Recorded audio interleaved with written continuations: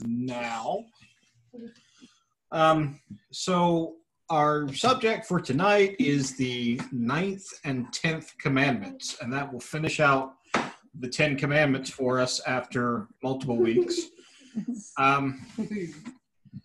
However, I'm not sure it's going to fill an hour, just because the 9th and 10th commandments are basically just glosses on other commandments meant to re-emphasize a few things.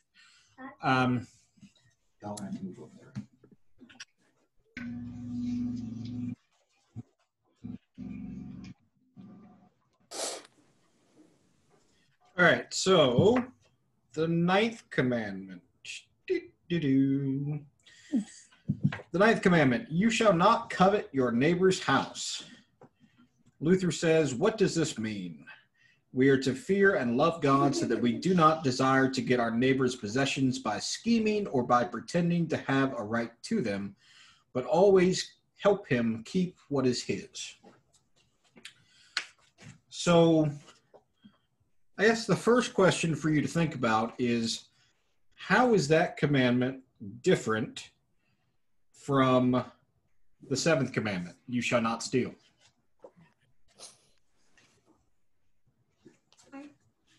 Well, steal is to take it away. Covet it is just to wish you had it. True, but covet also implies that you're doing some scheming so that you can try to get it. So it's not just a desire, it's also the action of trying to get it through whatever means you can. So if you're trying to get it from your neighbor, how is that different from stealing?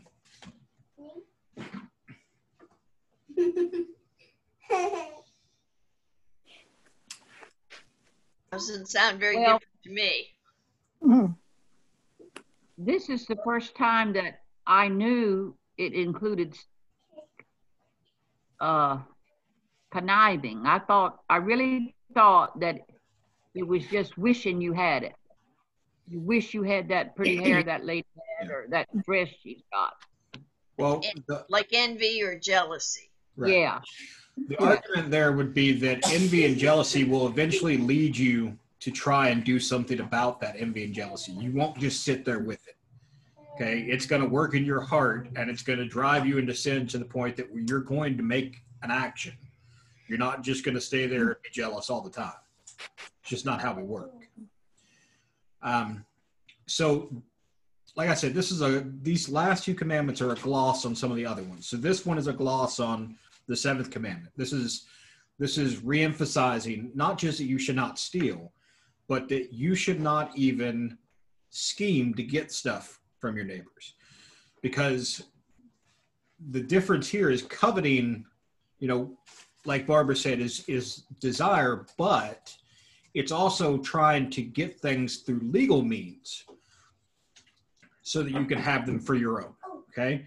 So just as an example, if a parishioner came to me and told me that they were behind in their mortgage payment and I knew their house was going into foreclosure, and I stepped in and purchased the house from the bank right before it hit the market for foreclosure because I knew what the price was, and I took the house for myself, that would be legal, okay?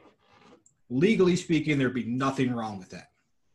But morally speaking, that would be awful, okay? And that would all be a result of scheming behind the scenes to try to get something that belonged to somebody else. Mm-hmm. So it's not necessarily stealing. It's plotting to do something against somebody, even by legal means, that eventually comes to harm them. Does that make sense? Yeah. Okay.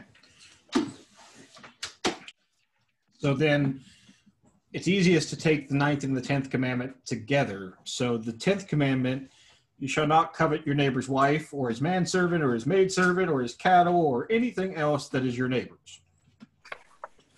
And Luther says that we are to fear and love God so that we do not tempt or coax away from our neighbor his wife or his workers, but encourage them to remain loyal. So here again, it's another gloss on the 7th commandment, but also on the sixth commandment where you shall not commit adultery. So here we're talking about, making sure you're not scheming to get your neighbor's wife. So, what David did in the Old Testament, where he had Uriah. Yeah. That would be a clear violation of this and, several commandments. David, he may have been the Lord's chosen, but he sure was good at breaking some commandments.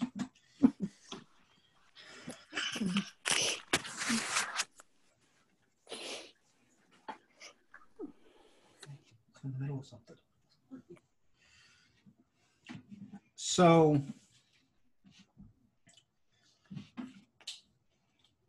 besides the two glosses that we talked about there, how do you think these two commandments relate to the other 8?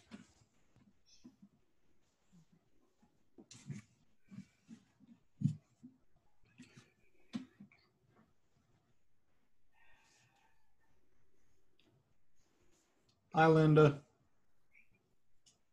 Hey.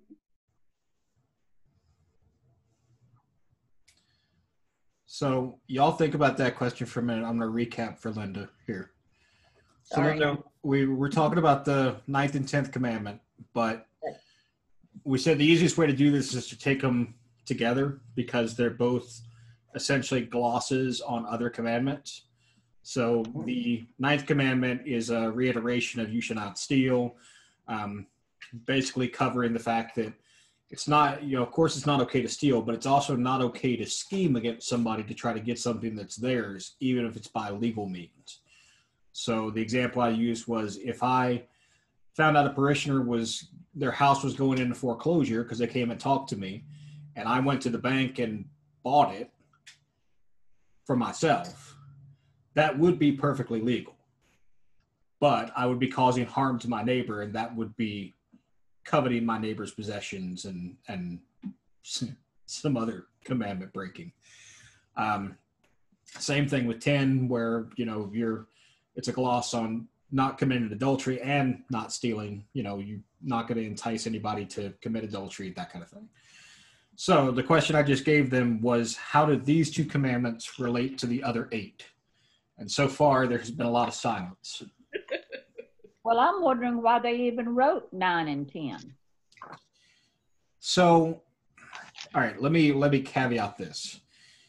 You remember I've said that Luther had a tendency to take a dim view of certain people.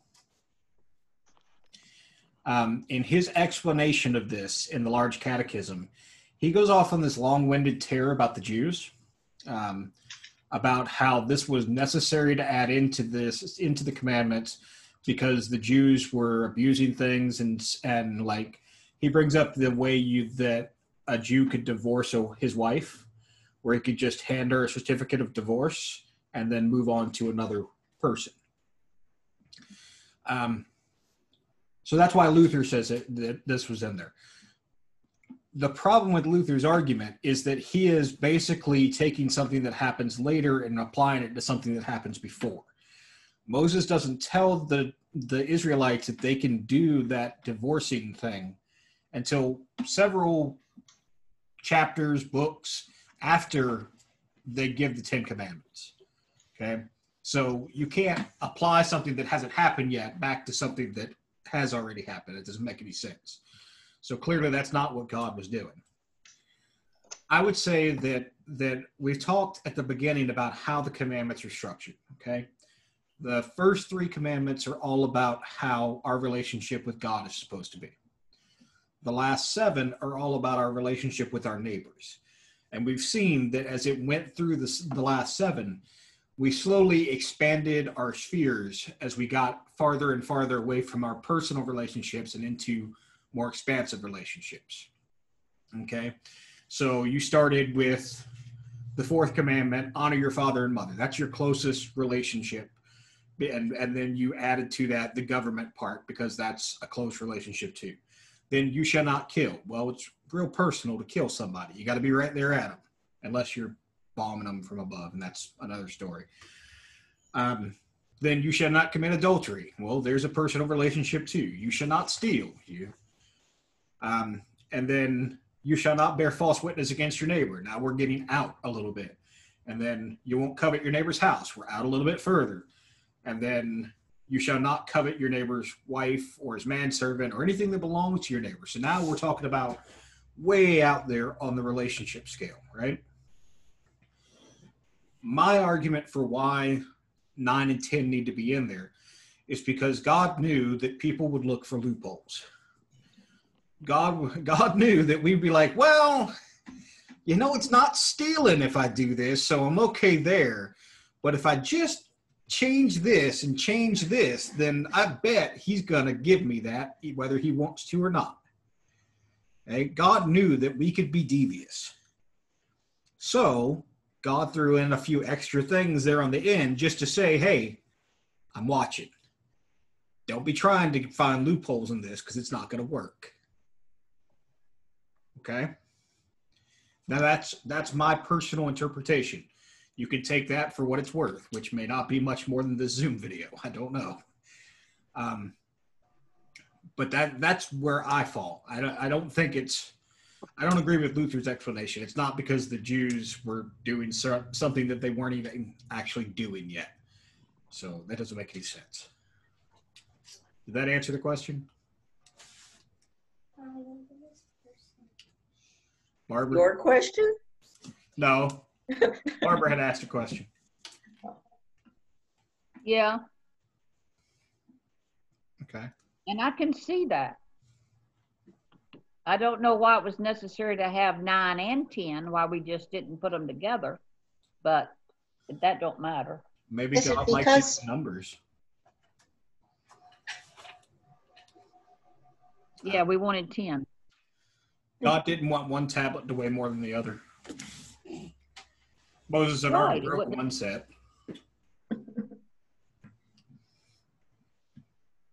Well, Sandy, you were going to say something. Even 5 and 5. Yeah. Well, are 9 and 10 separated because your house represents your property, but the woman, the maid servants aren't quite that kind of property? Yeah, I mean, I think that's probably a good distinction. At that time, your wife and your maidservants would have been property, which is why later on you could do whatever you want to with them, essentially, especially the servants. The wives had slightly more rights, but not much. Not much. They ran with the cattle. So. I run my own stuff. Which, I mean, I've always wondered what it was actually like in a first century Jewish household. I mean, I know what the laws say, but laws say a lot of things. I've never experienced a woman who was just like, oh yeah, because the law says it, I'm going to listen to you when nobody's around. I think the dynamic has been very similar all throughout history.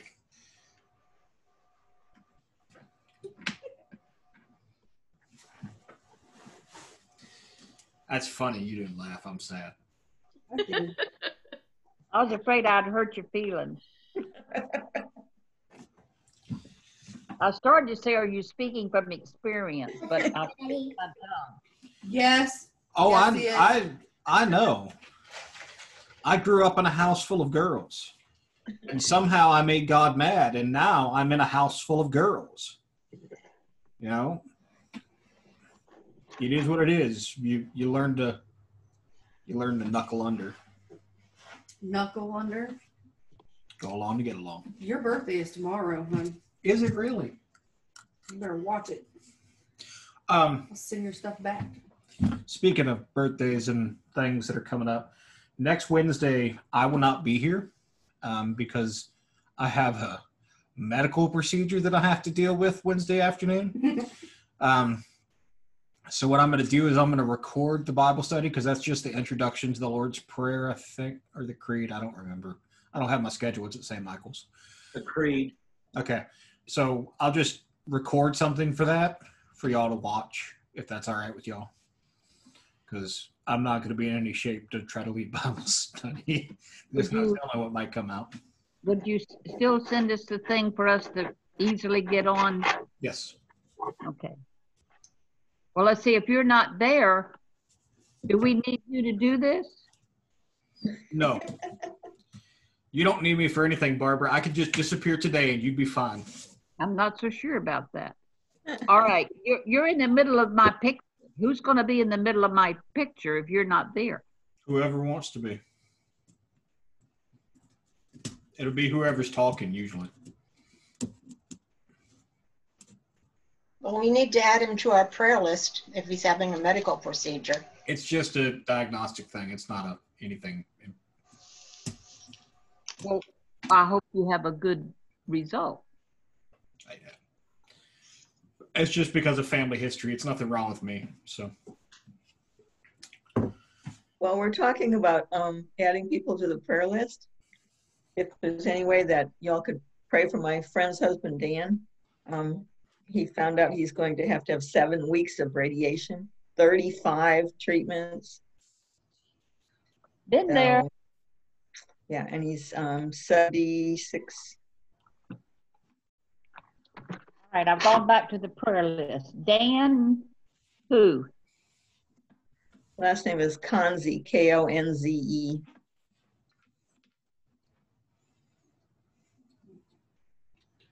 They're pretty upset. I imagine so. Scared. He's 76, you said? Yes. Do you know if they go to a church or anything? They haven't been because of his health. All right. Oh, if he needs anybody to talk to, give him my number. Okay, thank you. Okay, I got him. Thank you. How are you doing? Good. Good, all right. You look good. Thank you. It's these Zoom cameras. There is a setting you can change in your Zoom to make it touch up your appearance. Really? Yeah.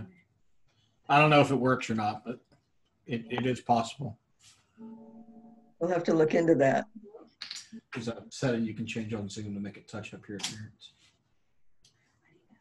Okay, so we'll try to do this without you. I have faith in you. How is our sister church doing? They're doing okay. I'm actually here now. So that's I why really the love office looks the whole different. hanging. Yeah, Quilted like it looks like it is. it is. Marion Conover, who most of y'all met already. Her sister did the colored part of it, and then she did the binding around it. So Very nice. It is very nice.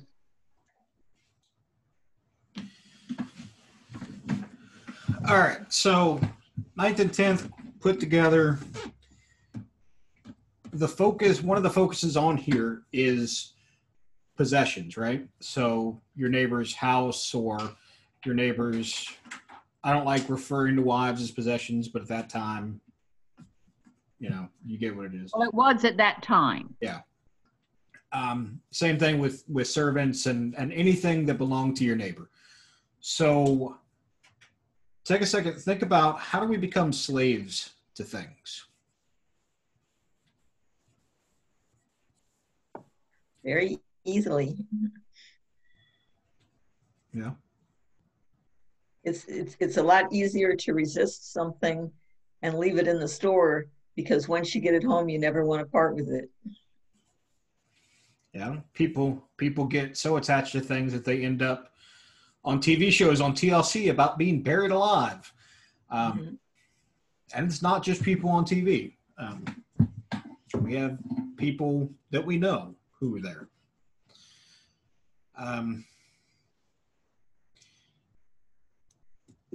Think about how somebody, when they get attached to the idea of getting something, will do just about anything they can to get it.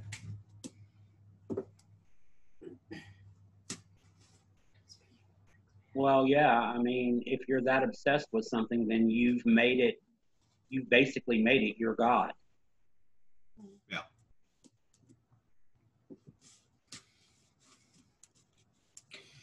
So I think a part of these 2 commandments is God trying to set us free from that kind of stuff. God's trying to point out to us that the possessions are good insofar as they are a means to an end. Okay? God gives us the things that we need, the tools that we need, so that we can do what we're called to do. But they are not things for us to grab onto and never let go. They're just meant to be used. You know?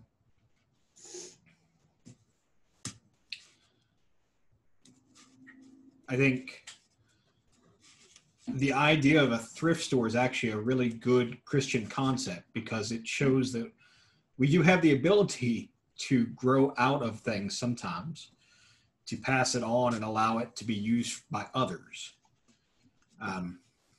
You know, so in and of itself, the thrift store is a good thing because it recognizes that we don't need to be trapped by the things that we have.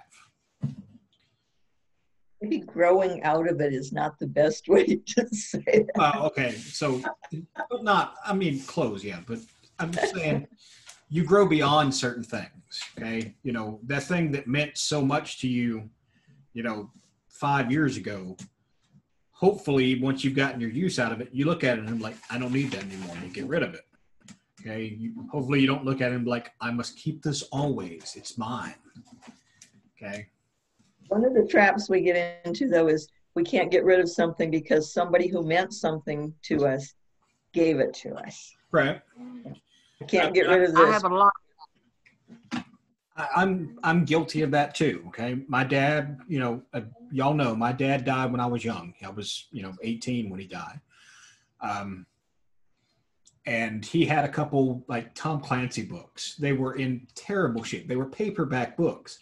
He bought them when they came out in the 80s. Okay. They were missing covers. They were missing pages. They were terrible shape, but I held on to them. I carried them all the way with me to Pennsylvania, even though I had new copies of them.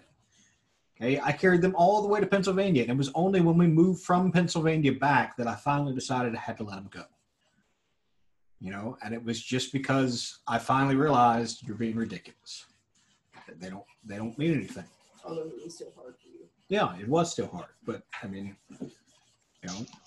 sentimentality can work for us and also against us.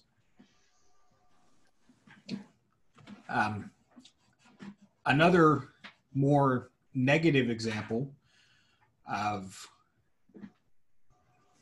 let's see how to put this, wanting what you want, whether it's good for you or not, is that, let's put this in broad terms. Say there is a property committee that is designing a building.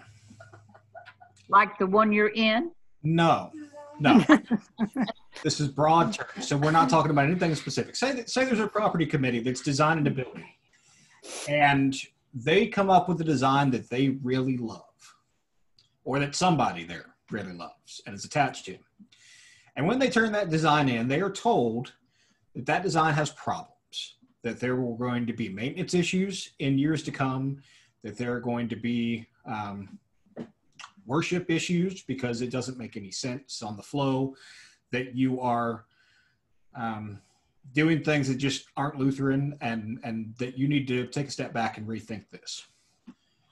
And say that property committee or whoever decides that the advice they got was no good and goes ahead and does what they want to anyway. And then say that maybe 40 years down the road, a new congregation has inherited this building and all those things that they were warned about have come true. But at least it was designed the way the property committee years ago wanted, right? When you get so attached to the idea of what you want or to the possessions that you want, that you can't see reason in any way, shape, or form, then you have become essentially malignant. And I think that's a major drive behind these two last commandments. God is trying to put roadblocks in our way to keep us from getting so obsessed with things and not being able to see what we're actually here for. You know, it's not meant to be stuff. You're not supposed to store up treasures on earth. You're supposed to store up treasures in heaven. If you spend all your time storing up treasures on earth, you might not get to heaven. And you can't take them with you. By the same token, change is very difficult for people. And a lot of times that involves things. Yeah. Of course, I don't have a problem with change. You know that. But we are creatures of habit. Yeah. And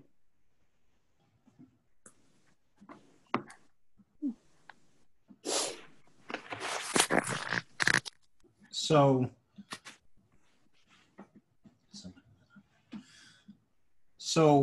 given what we've just talked about, how does God use these commandments to protect us from ourselves?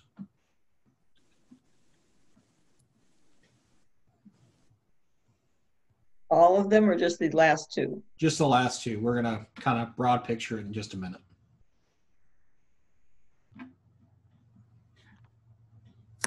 so that we would be content with what we have. Yep. And I think spend some time figuring out what's legal versus what's moral. You know, just because something's legal doesn't mean it's the right thing to do. You know, it might be legal for me to take over something, might not be right for me to do it.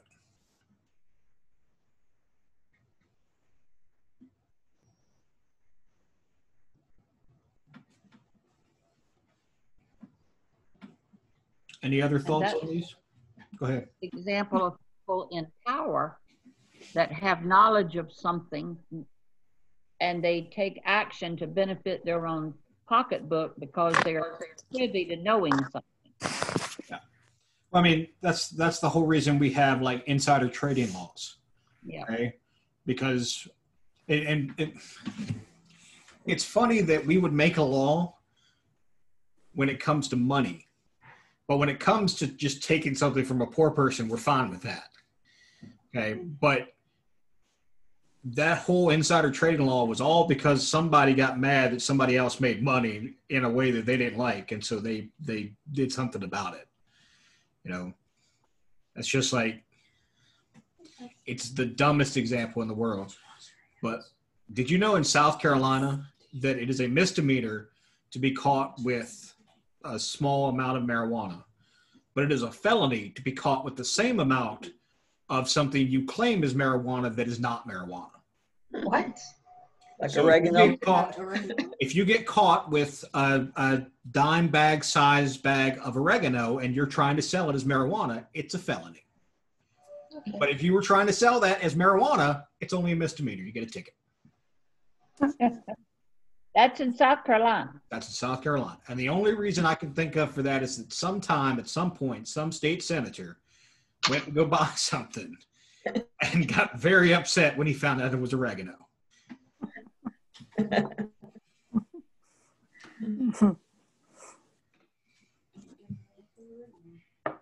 Well, that's worse than some of our other blue laws. I mean, there's all kind of interesting ones still in the books. I mean, for instance, if you're driving your car and you come to a four-way stop, you are legally required to get out of your vehicle and fire your rifle into the air to warn oncoming horse traffic that a car is coming through the intersection. So make sure you do that the next time you come to a four-way stop. Lord have mercy, I'm guilty of that. My pastor told me to do it. As you get run over by the guy that didn't stop. Yeah. I don't know now. You pull out the rifle, he'll probably stop. He'll probably turn around.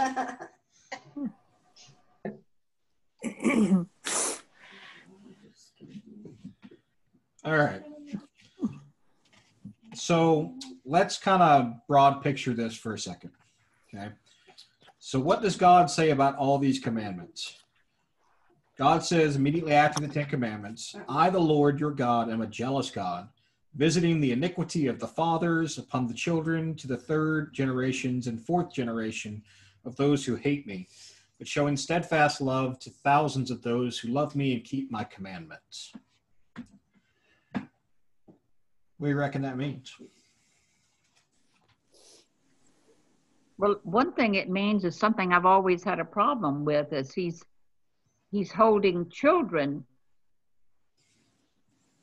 He's punishing children for what their parents did. I don't think it's actual children. I mean, we're all someone's child, but we're not children. Yeah. I don't think God actually, I think this is more a figure of speech. The Hebrew on it is a little bit different than the English. And so it's a way of trying to show that God's love, steadfast love, endures forever, but God's anger is real, but does not last forever. Does that make sense? But it lasts several generations. It lasts for a while. I mean, you know, God sent the prophets to warn Israel time and time again. Turn around, you know, you're getting in trouble. Turn around, turn back to God. And when they didn't listen, they got shipped off to Babylon. You know, they eventually came back because God eventually relented. But it didn't change the fact that they got shipped off to Babylon, or even closer to the Ten Commandments. I mean, right now, everything's okay. God's giving these 10 commandments. God's really kind of yelling these 10 commandments at the people, which is, you know, terrifying to them, which is why they were like, Moses, hey, he sounds angry. You go talk to him. But, you know, everything's okay right now with the people. As soon as Moses goes up that mountain to go talk to him, they're going to make a golden calf. You know, because it's like in one ear and out the other, and they're just gonna they're gonna corrupt Aaron into doing this for him. You know, which you would think Aaron would be like, did you not hear the loud voice just now, the lightning and the thunder? But it's the way it is, right? God gets angry at them. God gets angry at them a number of times in the wilderness, and that's why they spend so much time in the wilderness.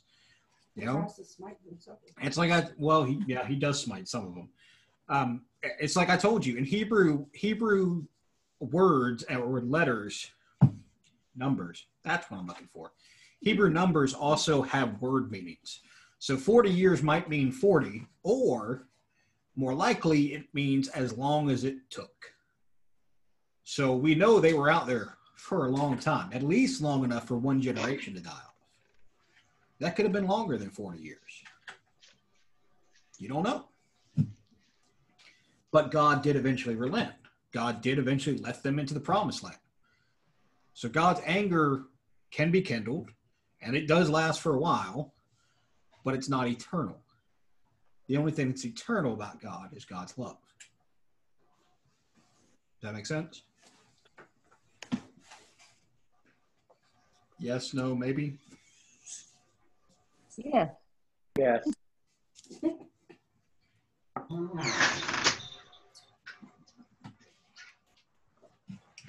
So I don't know how many of you have the little book. Do any of you have it? Yeah. I do. I have that, but I'm not using that one. All right, so I'm just going to read this one section here. So what does God say of all these commandments? There is a slack and false version of the Christian faith, holding that God's promises to forgive our shortcomings means that we're relieved from the consequences of our behavior or exempt from punishment when we violate the Ten Commandments. This final word added to the Ten Commandments tells the truth. Our behavior does have unavoidable consequences. What we do with our loyalties, our actions, and our bodies matter deeply to God. The Ten Commandments are a summons to commit ourselves and our behaviors to the cause of life. They are a call to a rigorous and strenuous vitality. They warn us that to stray from their ways is to fall into destructive error. More than that, however, the 10 Commandments are 10 words that offer us life rich beyond imagining. They tell us of a God who speaks directly to us and who makes an unbreakable promise to care for us. They protect our ability to hear and speak to God. They locate us in the human community and show us how to trust God and love one another in the same way that God trusts and loves each one of us. Anything but a fistful of harsh "thou shalt nots," the commandments are actually 10 words of life. They're what? Actually what? 10 words of life. So the argument they're trying to make with that conclusion, basically, is that these are really easy to look at as rules that we have to follow. They are commandments, okay? I mean, they are what they are. But the intention behind them is not the same intention when I give Lexi rules, which is to make her do something that she doesn't necessarily want to do. Okay, the intention behind them is to give boundaries to us as God's creation so that we can stay on the right side of our relationship with God. Okay? When we get out of whack in that relationship is when things start falling apart. When we start wandering around in the wilderness, yes, honey. Or when we get exiled to Babylon, or when the Romans invade, or when the termites come. I don't know. Honey, you can't stick things on there. It doesn't stick like that. Please stop using my sticky pads. I need them. I use them. No, I'm using my sticky pads. The ones that the church gave. Okay, hon. So, when we are able to live as closely to these commandments as we can, because we're always going to fall short, we're always going to mess up, it opens the door for a very remarkable faith and for a very fulfilling life. It allows us to live in a good relationship with God and with our neighbors and with ourselves. It helps us be the people God calls us to be. We talked about before that Jesus says the two greatest commandments are love the Lord your God with all your heart, soul, and mind, which is Deuteronomy 6:4, and then love your neighbor as yourself. And that's the gist of these commandments. 1, 2, and 3. Love the Lord your God with all your heart, soul, and mind. 4 through 10. Love your neighbor as yourself. They're not easy by any stretch of the imagination, especially when you factor in Luther's explanations of them, because he expands half of them out so wide that you can't even understand where it's all coming from. Lexi, get out of that tea. That's your mommy's. But if you're able to even live close to them, then you can pretty much go before the Lord and I lived a pretty good life. I didn't live a perfect life, but I lived a pretty good life. What are your thoughts about that?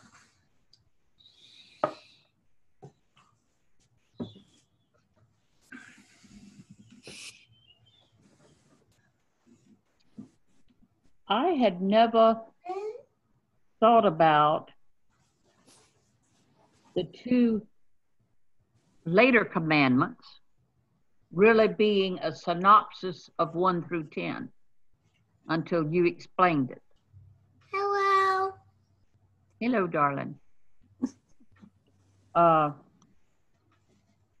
I've been told a lot of times that 1 through 10 you no longer had to follow because you had the other two, which I don't believe. I never did believe.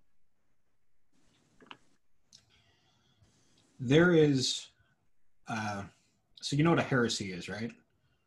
Yeah.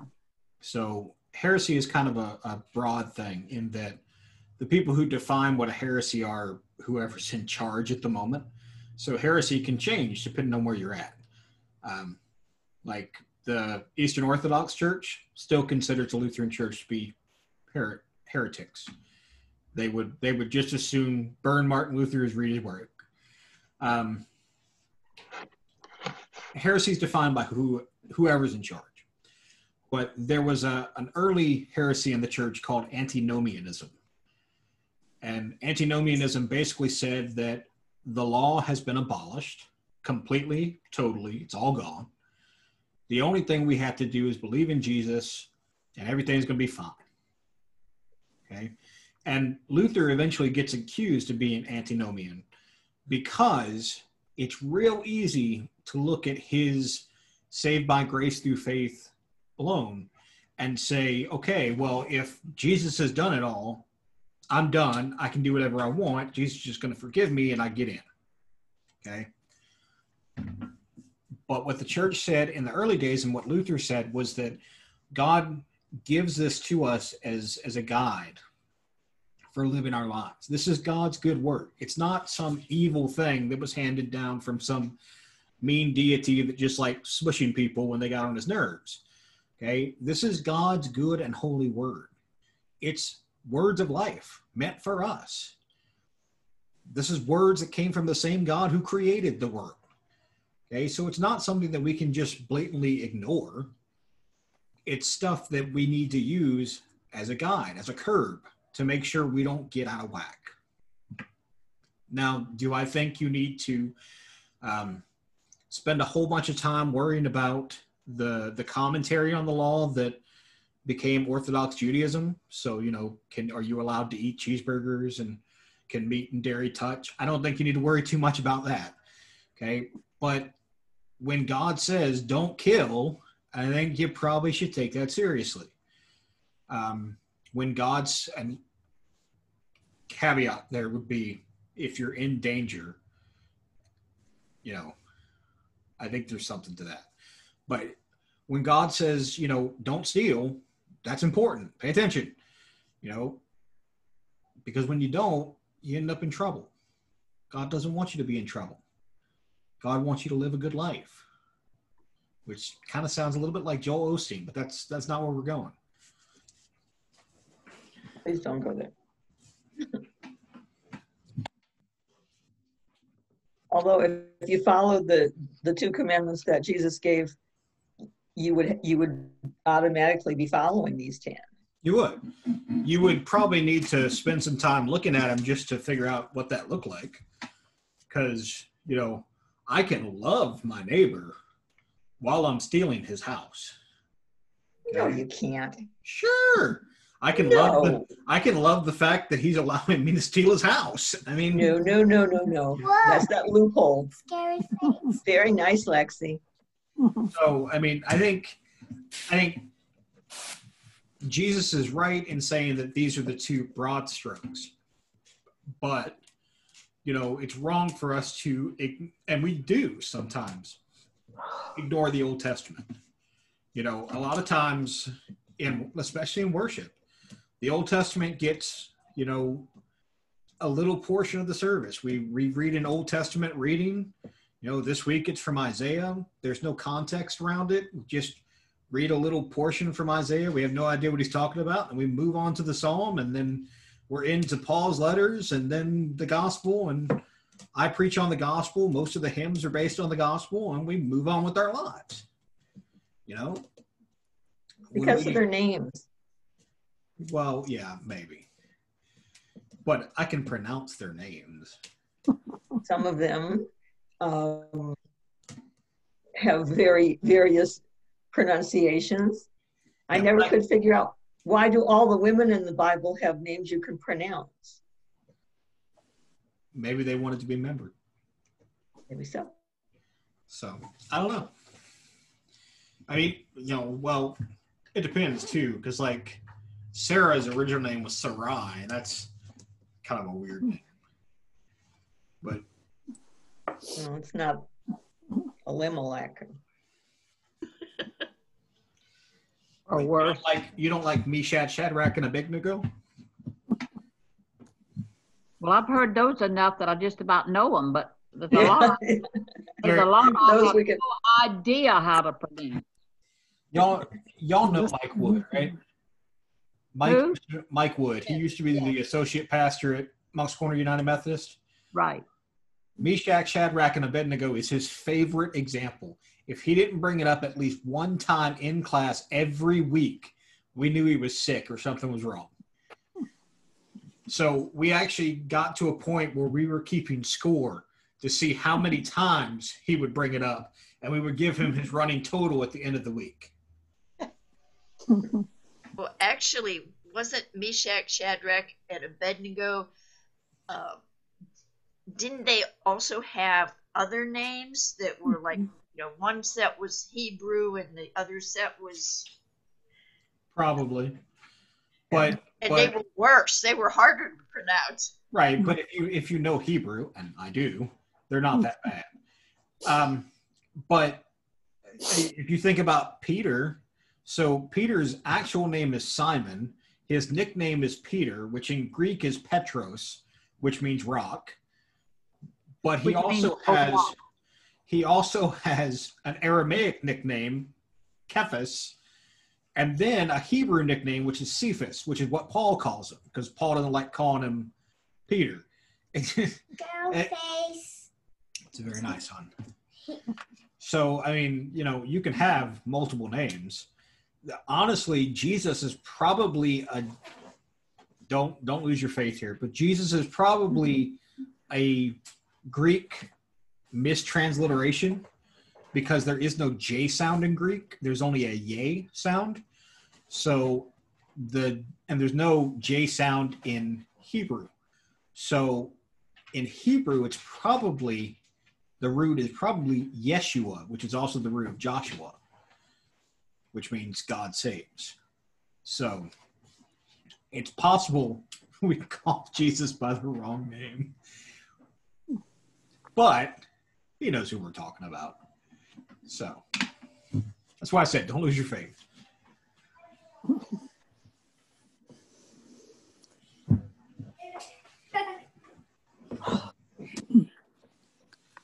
All right. So what other thoughts on the 10 Commandments? Is there anything we want to go back and touch on?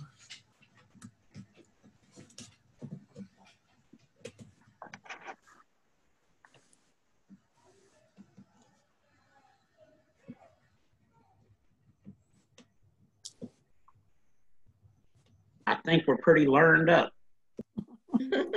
Learned up. So on Sunday, you're all going to be able to stand before the congregation and repeat the 10 Commandments, right? As long as it's in the bulletin.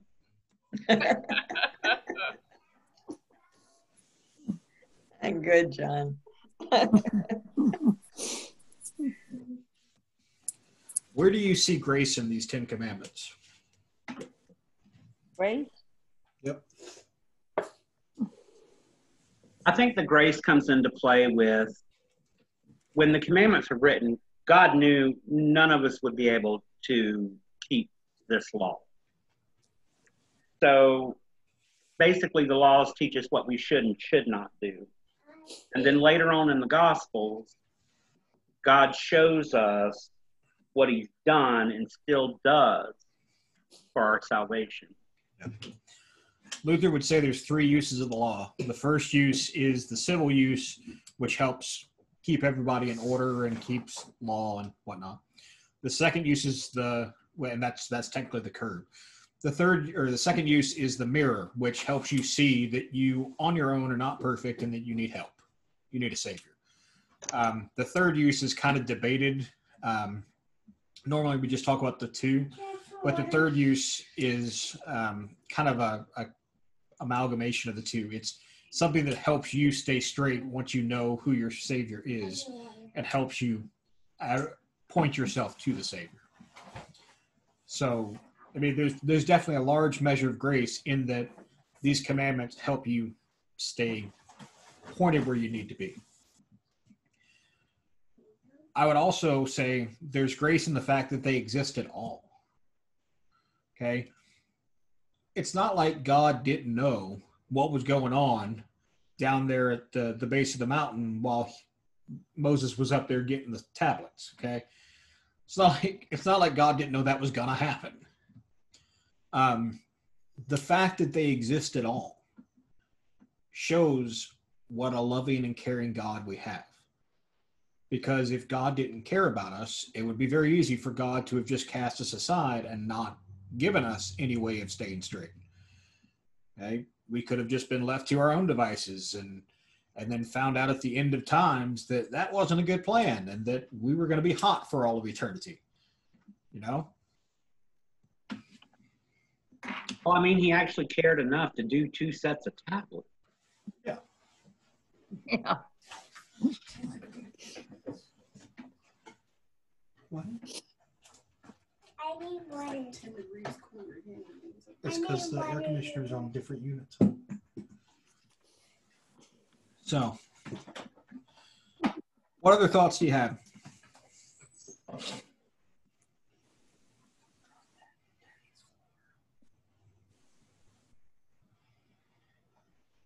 No one has thoughts on this. I have an unrelated question. Go ahead. On the congregational meeting, is there any provision for a proxy vote? Currently, yes. Okay, and what would I have to do to facilitate that? Madam Secretary?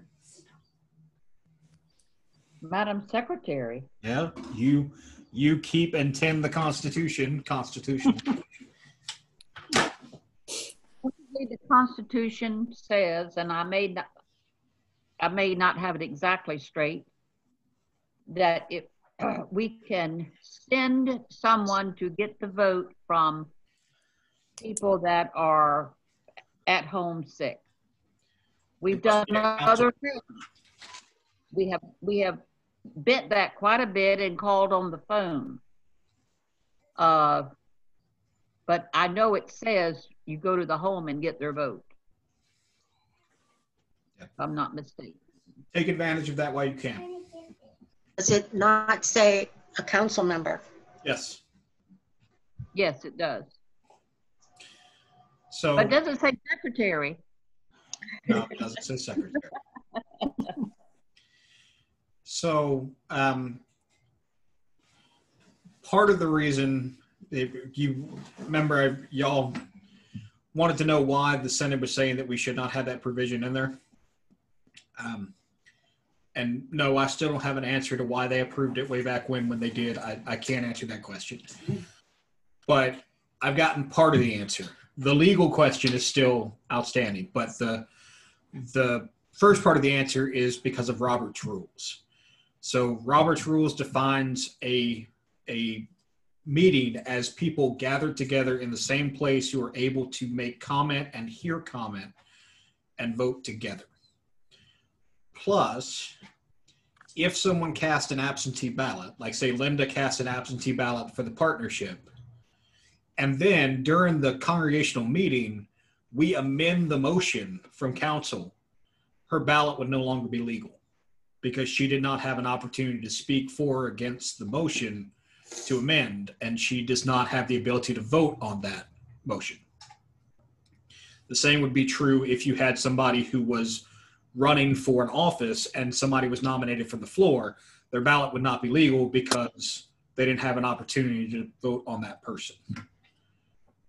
But through Zoom, she can see the meeting. For right now, I'm not trying to bend or overstep. No. I'm just saying we've got some technology that allows full scope. And they said that you can do that. However, Robert's rules makes you find some way of recording their vote and allowing it to be secret. So I'm not sure how we do that on Zoom.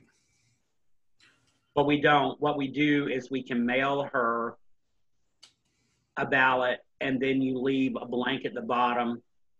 If anything comes up on the Zoom that she sees, she can comment on that and still cast her vote, and it would be sealed. We would need to supply a ballot and an envelope, so that way it is secret. Yeah. I mean, either way, it doesn't matter right now just because it's in the Constitution and that's what we're operating under. And there's nothing that specifically forbids it in the model Constitution, which is the only thing that could supersede ours for the case of making an illegal ballot or legal vote. And nobody's going to challenge us anyway. So as far as we're concerned right now, we just do it by regular procedure, which is a council member gets you a ballot, Linda, and you vote.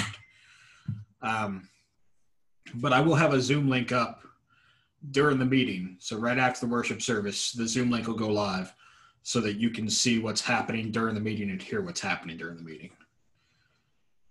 Okay, so do I vote before the meeting? I think technically you kind of have to. I think that's what the Constitution says. Okay. Because I think the Constitution says before the meeting date, the absentee ballots have to be turned into the parish coordinator.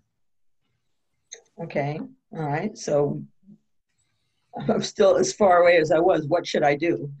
I mean, I don't see any place where we're going to amend the motion. So if you're able to be on the Zoom meeting, great, but you're still going to get a ballot beforehand and you just vote that way. Okay. Thank you.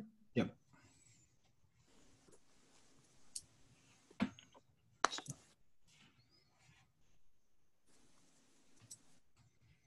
All right. Anything else? Any other questions, comments, concerns?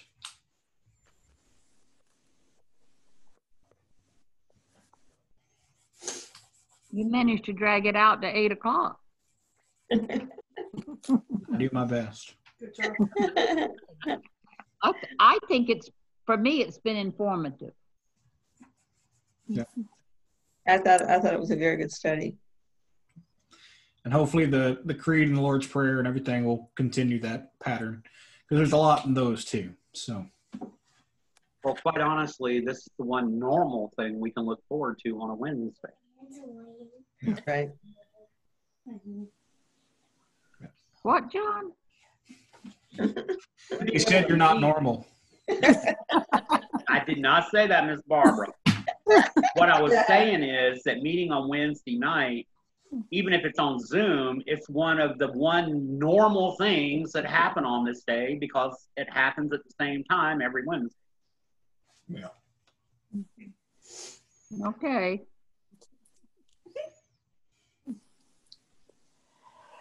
I guess.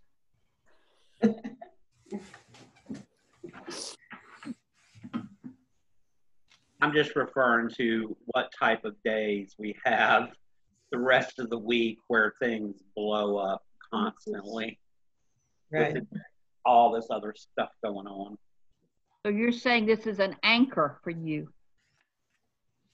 In a manner of speaking, yes, because I know on Wednesday nights, come 7 o'clock, there's a slot and it's filled, which means the television gets turned off. There's no negative Nellies dancing across the TV telling me about coronavirus. I can do that if you like. Yeah. Pass. All right. Why don't we close with a word of prayer? The Lord be with you. And also with you. With you. Almighty and gracious God, you've given us these commandments so that we can not only hear your voice, speak to us out of your word, but also so that we have a guide, a roadmap for a good life, a fulfilling life as your disciples. We ask that you help us keep these commandments in spite of the brokenness around us, among us, and in us. Help us to be mindful of them. Help us to look at situations more closely, to think how they might be related to these guideposts you've given us, and help us continue to share our love and our faith with those around us just by being the very people that we are. We come to you, Lord, as our God. We come in fear, in love, and in trust. We ask you to forgive us for our shortcomings and to help us enter more fully into the abundant lives that you intend for us and for all people to enjoy. Help us be the disciples you call us to be. We pray all these things in the name of your Son, who led us and taught us to pray. Our Father, who art in heaven, hallowed be thy name. Thy kingdom come, thy will be done, on earth as it is in heaven. Give us this day our daily bread, and forgive us our trespasses, as we forgive those who trespass against us. And lead us not into temptation, but deliver us from evil. For thine is the kingdom, the power, and the glory, forever and ever. Amen. Amen. All right. Y'all have a good night. Go in peace. Serve the Lord. Well, Pastor, you have a very happy birthday to you. Have a nice birthday tomorrow. Okay. Yes, happy birthday. They wanted to schedule the procedure for tomorrow, and I was like, no, that's not how I'm spending my birthday. Pass. Well, you have a good one. I'll take Now it. you'll be 34. Tomorrow I will be 34. Okay. I got your age before because it was the year I was born. Now I don't know if I'll be able to remember it as you grow older. Okay. If you don't remember how old I am, I'm not going to remind you. That's Good night. Not how old you are, it's how young you Night, are. Lexi. Night, Lexi.